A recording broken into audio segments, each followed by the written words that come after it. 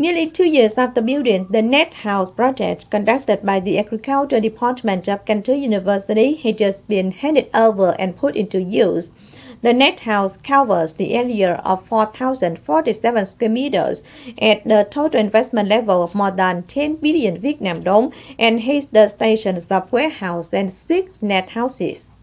The project is one of 4 stations within the project of upgrading Cần Thơ University to become the distinguished one and get international standard on training, scientific research, and transfer of technology and post-university management.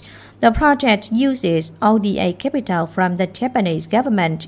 Putting the network project into use aims to create professional research environment in agriculture and solve the sustainable development of macronutrient agriculture.